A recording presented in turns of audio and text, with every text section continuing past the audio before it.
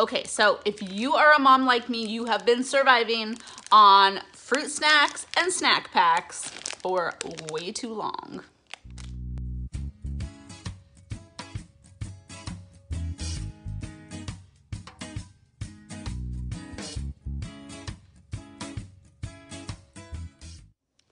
Hey friends, and welcome back to Sparkle and Grow. If you don't know me, my name is Jamie Wilkinson, and I am so excited to kick off the new year with a new health goal of mine. I'm really excited to talk about the ketogenic diet, which I began yesterday. Today is actually the second while I'm recording this, but it's a new year. I'm jumping on the health bandwagon and doing something healthy for myself.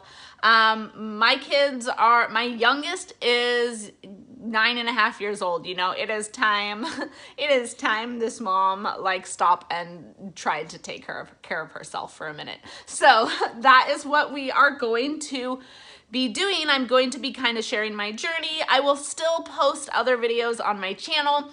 I've been kind of really with this whole new 2019 thing. I don't know. I've never really been as into New Year as I have this year. I found that the more into personal development and growth of myself that I have gotten over the last few years, the more into just sharing my growth and I guess sharing my journeys I have been with you guys. So,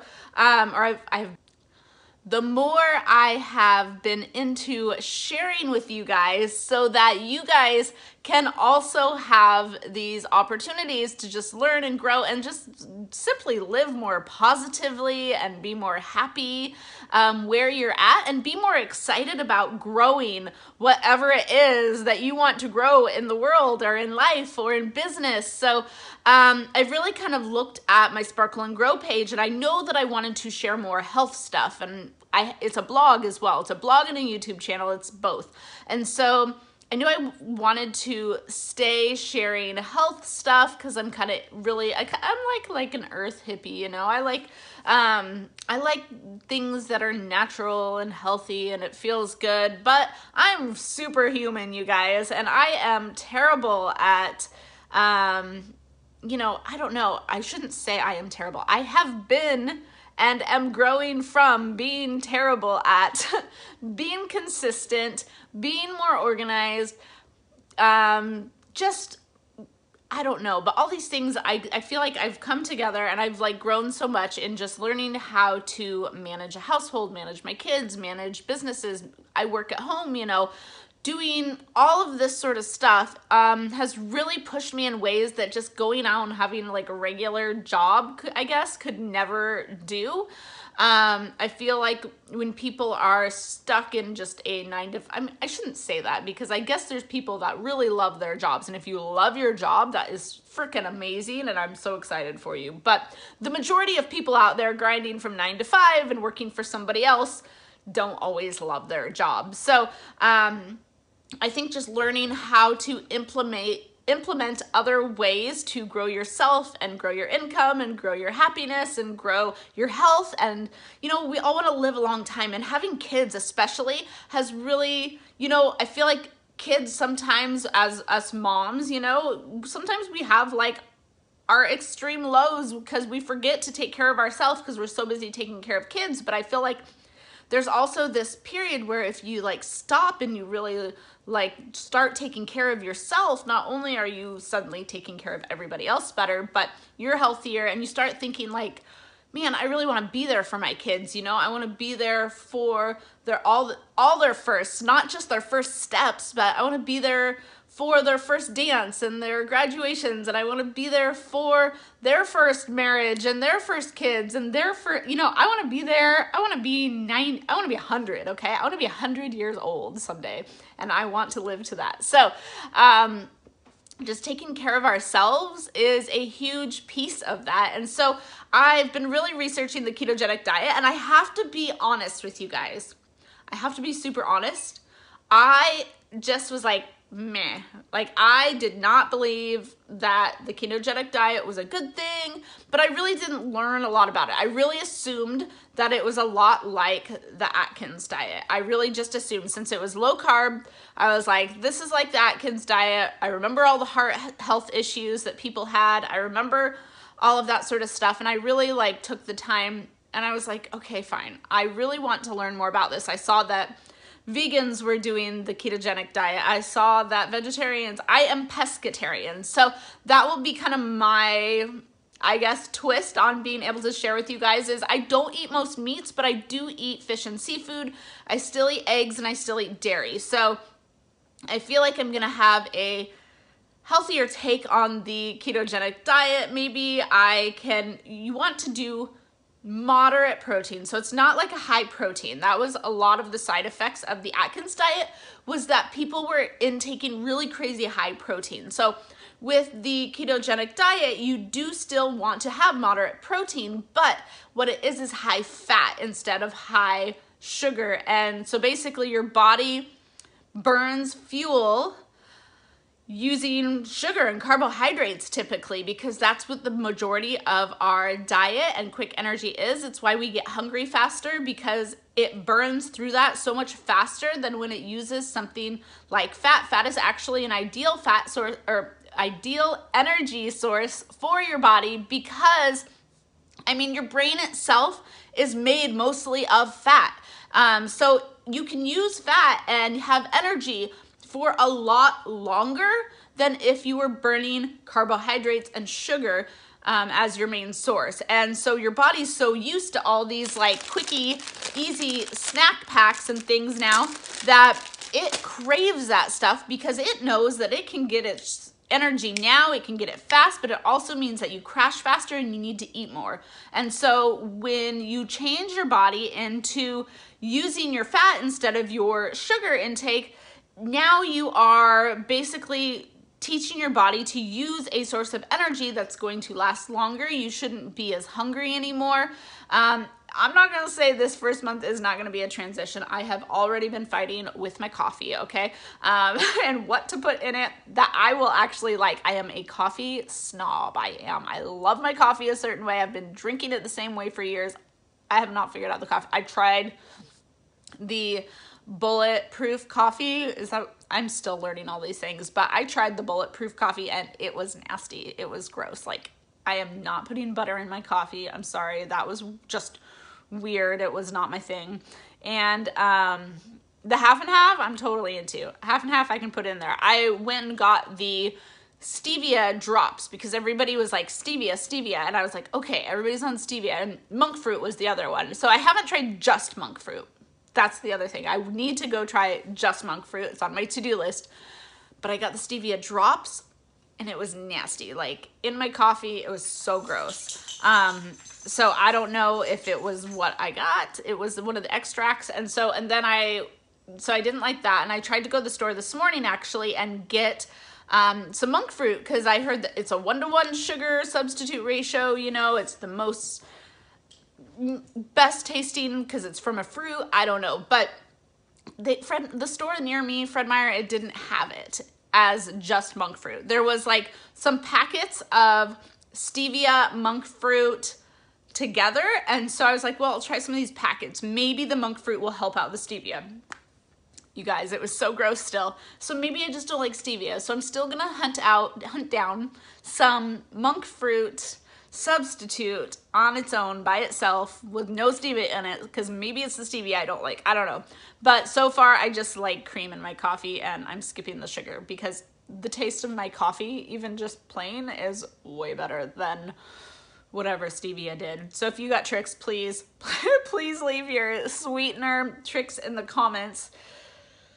Or if you know something about stevia that I don't, like, everybody told me how much they loved stevia. I did not. I don't know. Maybe I'm an oddball. Maybe you didn't either. Maybe, I don't know. It's just better without to me. So tell me what you do in the comments. I need your help. Seriously, I need your help. But it's been good. My husband is actually doing it with me. He probably won't get on video and share his updates like I do, so I will just update you on him as well. But I mean, it's been 1 day into it, 1.5 days. So, whatever. But, eggs, cheese, avocado, high fat foods are really good. Coconut oil. I made a stir fry last night. That was amazing. It had coconut oil and curry and vegetables. And I used tofu, and it was so, so good. My kids love tofu, especially if you cook it kind of crispy and then add all the vegetables in. I don't know. It was so delicious. So, you basically just don't put it over the rice, eat that yummy food and the salads, and you can have all the ranch dressing that you want as long as you don't have one that is sugar added. Read your labels. So I don't know, I'm just beginning. It's a new year, it's 2019. Welcome to just kind of a more raw new version of my channel. I want to, still do lots of informational videos if you're into more of my business stuff, but I kind of want to just share my journey of going through keto. I took my before photos. I recently went to Mexico with my family, and I took my before photos in my bikini. Those will not be shown until I have after photos, okay? So stay tuned and follow my journey if you want to see the before photos, because I gotta create the after photos. So this will be really fun and interesting though. I'm going to be creating lots of tutorials. If you are starting keto for the new year, make sure you follow, because I'm gonna just be sharing everything that I learn and experience through doing keto. I'm also going to, maybe share some recipes and I don't know, tips, tricks, information. I like info videos too, so I'll do some of those. And what else? I don't know. But make sure that you subscribe to my channel, because this is going to be an amazing 2019, and I'm really excited to take you along this journey with me, because I have honestly not really lost any weight since I've had kids, besides birthing the child, so I'm really excited to really focus on this. And the only thing that I've ever seen kind of make a difference before was reducing my sugar. So that will make it super interesting, that I'm following a diet plan that really restricts your sugar and tricks your body basically into start burning the fat instead of the sugar. So that's the fuel source that we're gonna give our bodies an abundance of, so that it doesn't want to use the sugar, so that it's oh, fat is a readily available fuel source, healthy fats. And we'll see how it goes and how it works. Oh, I got this really rad book. I'll share all this as I go. It's only the first day I'm doing a video with you guys. So this is part 1 of my journey. Hello, learning stage. I got this really great pescatarian keto book. I'll put it in the comments, and hopefully I'll talk about it again soon, because I actually really am excited to cook from it.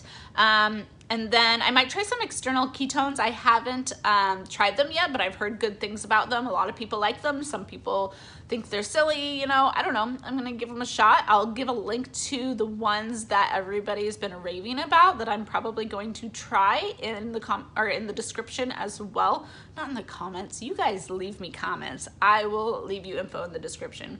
I'll leave you a comment too, why not? So I hope you guys have amazing goals. I want to know your goals too. Are you doing keto? Are you doing a diet? Are you exercising? Are you doing something totally different? Are you getting organized? I need to get organized too. So I have been reading the magical art? I don't know. The magical art of tidying up. Every YouTuber and their dogs have recommended this book. So I jumped on that train too, and I'm listening to the audiobook version, and I've heard lots of amazing tips. I just have to create action and actually utilize the tips. So that's the hard part of goals. It's so easy to learn. It's so hard to do. But we're gonna do this. So follow along. I already said that 1,001 times, and I will be so stoked to see you in the new year and all the new stuff that we have. It's a new year. Let's do new stuff. It's always new. But I love you guys. I'm excited to do this keto diet, and I would love any tips, love any advice. I mean, really, this is day 1, so this is just my call for added help. Tell me what you know in the comments. And I will be trying to share at least once a week kind of where I'm at, what I've been eating, what I've been doing, what my results have been, what I need to go weigh myself. I think I'm around 168.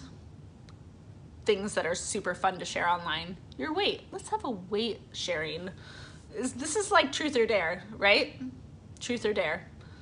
What's your weight? I think I was about 168 last I checked, but I'm gonna recheck. I'm pretty sure I'm somewhere around there. And I don't usually weigh myself when I do health things. I don't always like the number on the scale, but I think it's important when I'm sharing with you guys, just so that we have a reference, because I know the keto diet specifically is supposed to be insane and magic for weight loss. So let's see if it works on me, and if I feel healthier, if I have more energy, if I feel dead, if I get bad breath. Apparently that might be a symptom. I got good mouthwash though. And keep your vegetables up and drink lots of water. That's what I heard the secret is there. So